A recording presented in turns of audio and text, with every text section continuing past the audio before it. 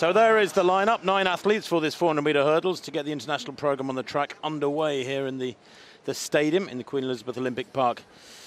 Michael Tinsley goes in lane 4. He's the Olympic silver medalist from 2012. Johnny Dutch in 5. Great Britain goes in lane 1. Van Zyl in 2. Then Javier Coulson in 3. Tinsley goes in 4. Johnny Dutch in 5. Will he produce something special to get rid of that frustration, a little bit like Kenny Harrison last night in the hurdles?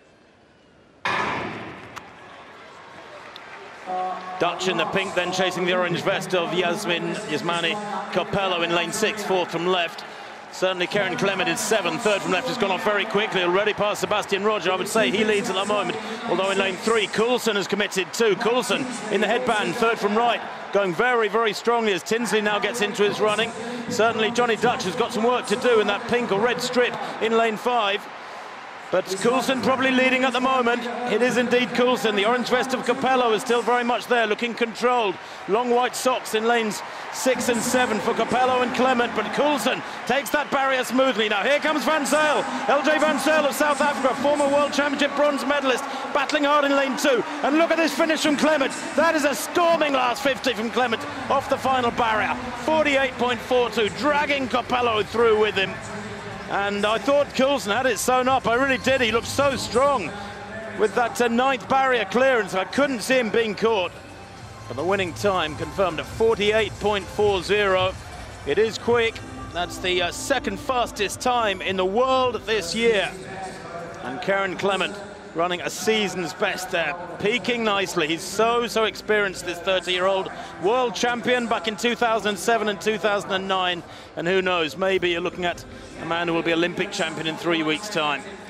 Well, coming off that last bend, certainly Coulson had run an absolutely superb. Twice World Championship silver medalist at this event, and really has got the pedigree and the class. This is the best I've seen him for some time.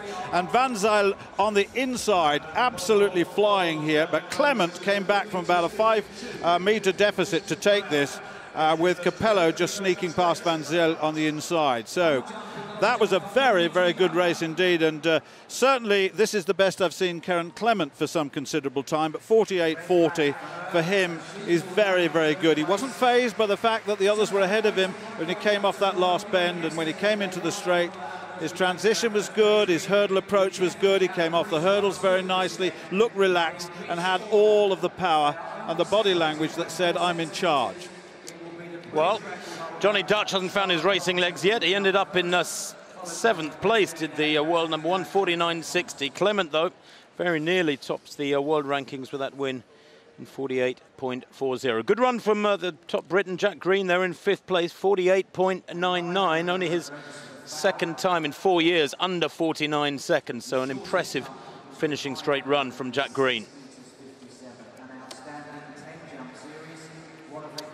Well, Kerron Clement then, a season's best, 48.40, sets him up nicely for Rio with this final race. Javier Coulson, impressive too, 48.63, the Puerto Rican, finding his best form at the right time. Yasmani Coppello, the European champion, in 3rd place. And let's check the diamond race.